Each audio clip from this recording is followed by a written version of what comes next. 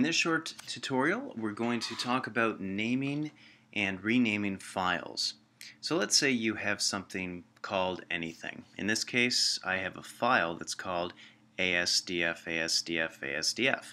because I'm lazy. And I want to rename that. The same goes for a folder, and that I've called test for some reason.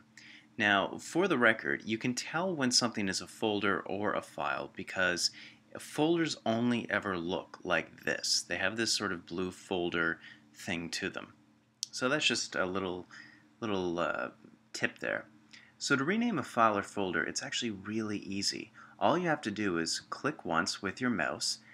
If you're using a trackpad, you use one finger and click once to highlight it.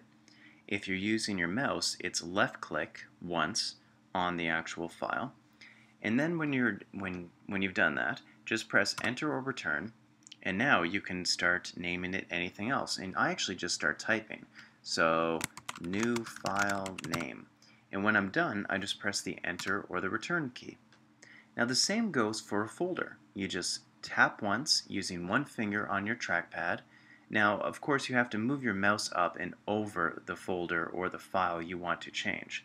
That's important. So I see a lot of people, they just look at a file and they don't move their mouse over it, and when it comes to beginner training. So again, you click once like I've done and it's highlighted, or you tap once with your finger if you're using a trackpad, press the enter or return key, and then press new file name, or type that in, sorry. After that, press the enter return key again, and that locks in the name. And that's how you rename a file or a folder.